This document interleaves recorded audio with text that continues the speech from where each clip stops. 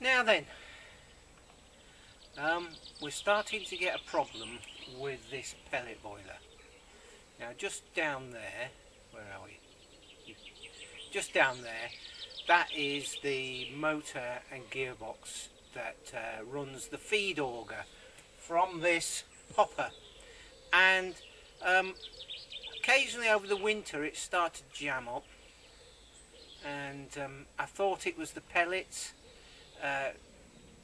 sort of sticking together. Maybe they've got a bit more pine in them than they used to, and of course pine has got tar in it as opposed to spruce, which although it feels sticky when it's fresh is relatively oil free, relatively, so there's no point arguing about that.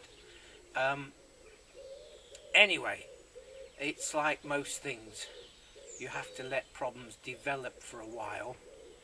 Most people aren't aware of them until they pack up, but if you're aware of them and trying to find the fault can cause more faults.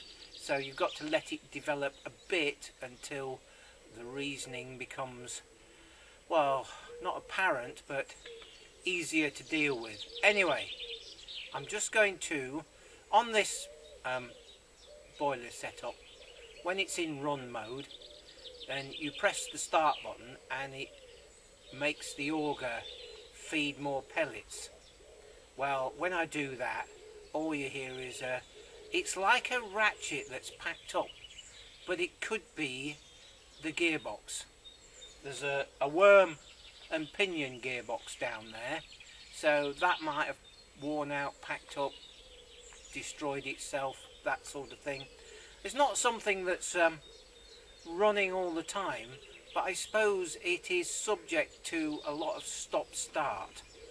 So the thing to do here is I'll show you the symptoms, and then I'm going to have that whole gearbox and auger assembly off the stoker.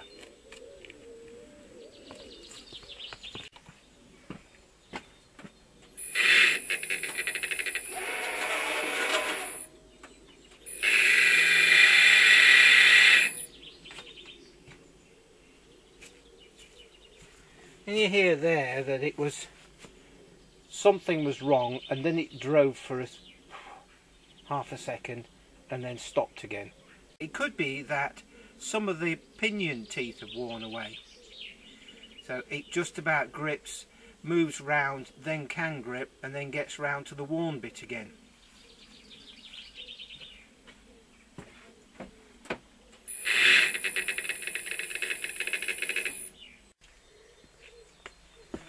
Right, I think I'm wrong here, and I don't know whether I can get to you. Yes, I can.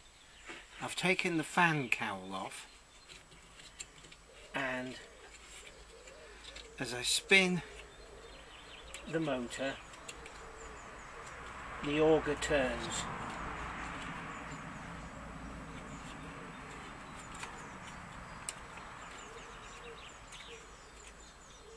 That feels quite stiff though.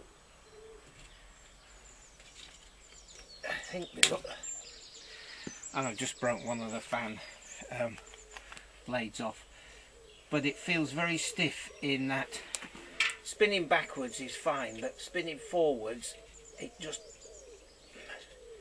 won't start against that. If I move this back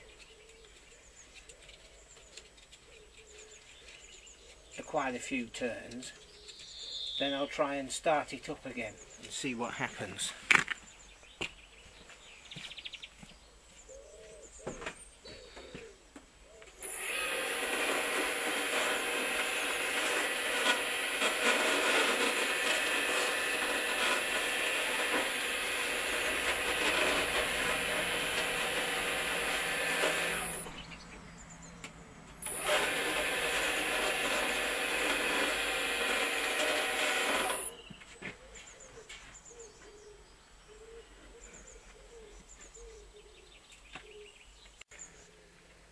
Okay, so as you can see, there was obviously a blockage, and now these are bell cast pellets, and they seem to have disintegrated. and then blocked it up. So the motor couldn't start against the resistance of that blockage. That's interesting. Now then, it's another day, and although this boiler is somewhat better, I still think that I need further investigation. So I'm going to take the auger out. Now it's about a 4-inch square tube with a round auger running down the middle. So it's possible over time the corners of that box section, the square tube, have filled up at the far end next to the burning head with tar, etc, etc, and that way any slight restriction starts to create back pressure. So there's that, and there's also now the manual for this computer system is a bit vague, but there is a cleaning time setting. Now at the moment it's set for 2 seconds run, that's the auger run, every 3 hours, and I'm going to reset that to every 2 hours, so that, you know, any slight build up can be pushed out. And that is under you've got start and run and pause, and I think it is under the run settings in the menu. So I'm just going to unbolt this auger. First of all, obviously I'm going to switch the boiler off.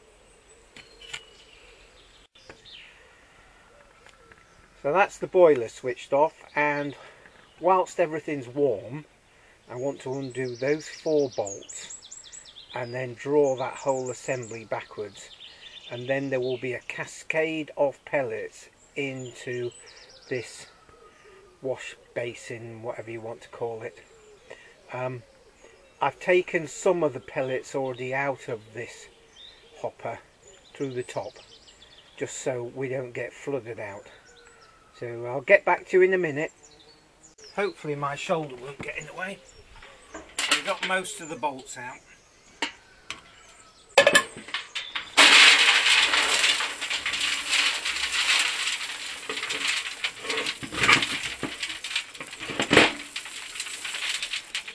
There we go.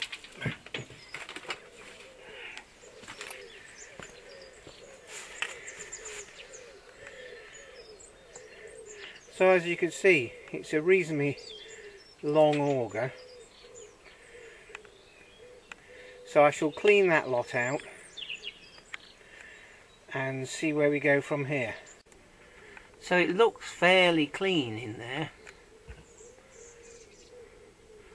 but there could be something in the far end, but it don't look like it. But whilst I'm here, I might as well push a piece of 2-inch box section through there just to make sure. So that's the auger and motor drive back in place. I just need to wind those cables around the motor body to get them out of the way, and let's fire it up. So as you can see, there's the hopper with the auger in the bottom.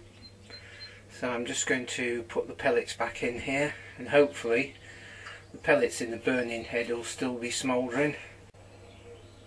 I'll wind the pellets forward with the auger and let's see what happens. So here we are, here's the computer. Now I've been looking in the manual, and the cleaning time refers to the fan blowing into the burning head apparently. But I'm going to change it anyway to see if there's any difference. So we press the down button and we're just moving down through this menu to settings, then press the right button and then down to normal, right, and then press down, cleaning time, press the right button and then lower it by 1, and then put that in place by pressing the right button. So there we are. And then we've got the cleaning act is 2 seconds, so the fan will blow flat out for 2 seconds. I don't know.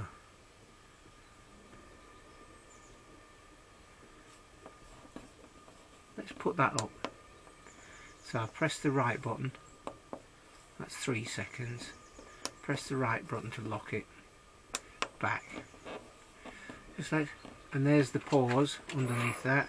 So if you go into pause, you've got restart 35. So that is on how much heat's being drawn.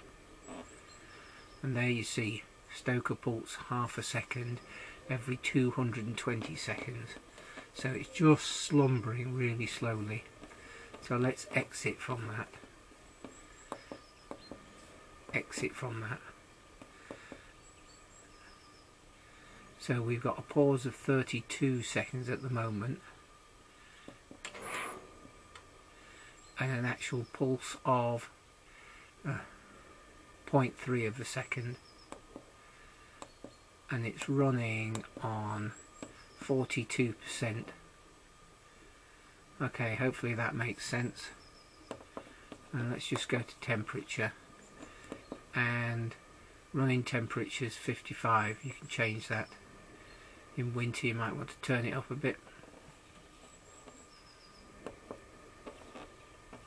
So that's it. So there you go.